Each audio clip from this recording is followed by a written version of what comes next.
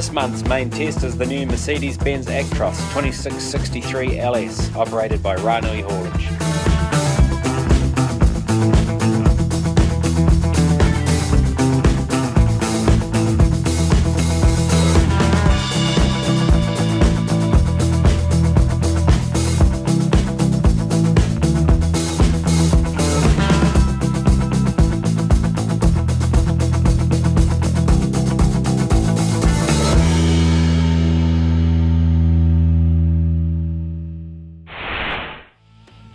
Well, we've waited plenty long enough for the new Actros to get here, so why not start by sampling the top shelf in the application it was born for, a 2663 LS with StreamSpace cab on floating line haul work.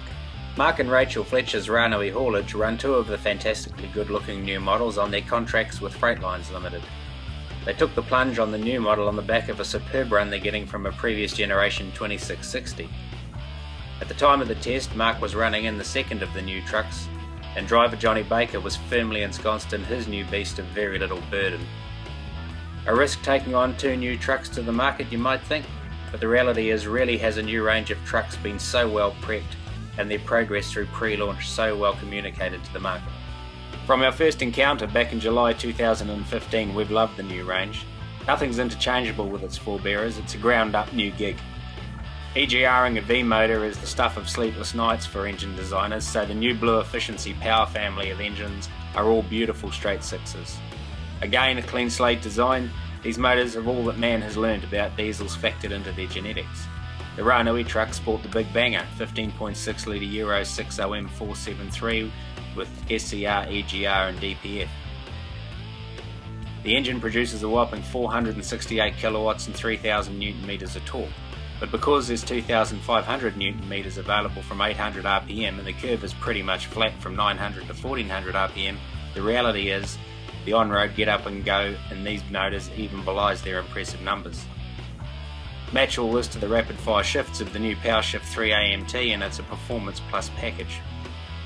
The big horse doesn't have the new Mercedes developed asymmetrical turbo, it's a compound turbo setup on these, but it does have the X-Pulse variable high pressure injection system.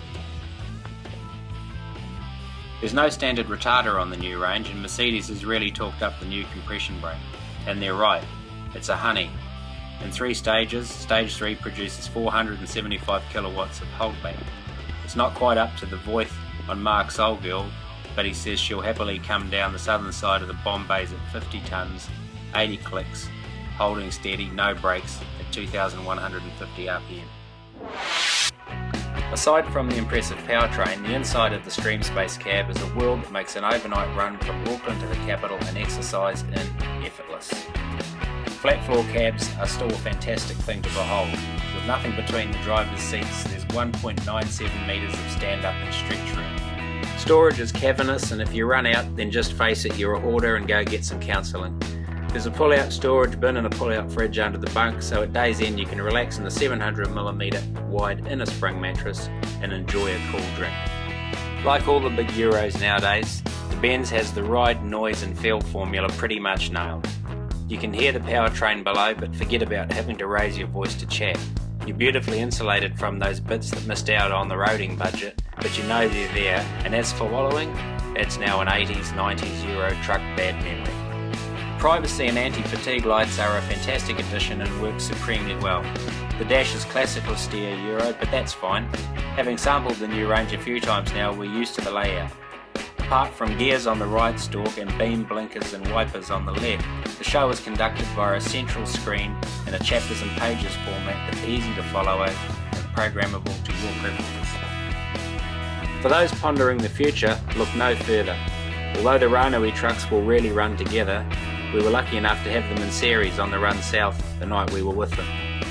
Both trucks are bristling with tech, EBS, ASR, stability control and disc brakes, all the fruit.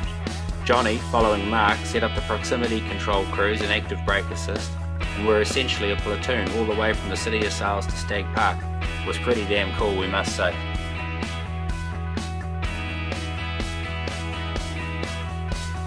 Johnny's truck tows a new 6-axle B-train that's a collaborative effort between Ranui Haulage, Roadmaster and Carrier.